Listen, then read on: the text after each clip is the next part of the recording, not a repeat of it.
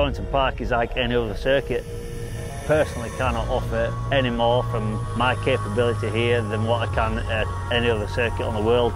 Always great to see the British fans and kind of your chance to perform on home soil. Think to myself, come on Tommy boy, this is a start.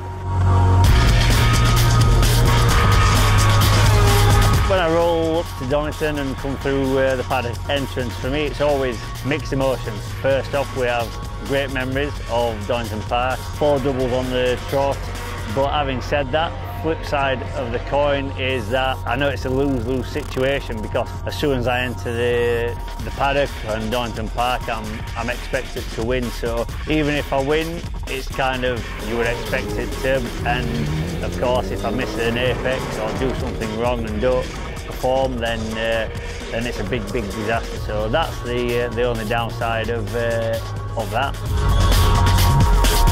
Favourite part of the circuit is Hollywood, Craner, Old Hairpin and Swans. You know, once your bike's working, the feeling you get, it's almost like the bike is floating, almost quite beautiful. And the run up the Swans is, the men are separated from the boys. So of course, if we make it, you know, 5 consecutive doubles, that means not only very good for myself, but also for Kawasaki. That will take them to their 100th World Superlight win. So it will be, let's say, a fantastic day for both parties.